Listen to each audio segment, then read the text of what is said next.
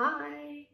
So we're out of placement now. I'm back having lectures.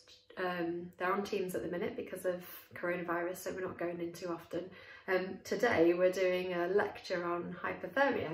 So as part of the lecture we're doing a little science project. So I've got a mug, a cake tin, a towel, a thermometer, and I'm just about to pour myself a jug of hot water to go back through to get on the computer with. So I'm quite excited to see what we're going to be doing with this.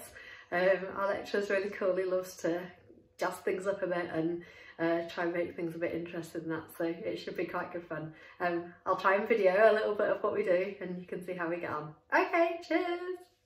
Morning! So it's Thursday morning now.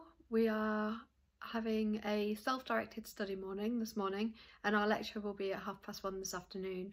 So it's the morning after we had the lesson with Ben on hypothermia, and this morning I've just gone through the presentation again and re-watched it from Teams yesterday. So it's a bit funny this year because of coronavirus. We're not allowed to be in university having our lectures, so a lot of our lectures are online via Teams, and actually the great thing about this is that during the lecture you can sit and listen and participate and ask questions, and then you can re-watch the lesson in your own time and make your notes. So that's what I tend to do.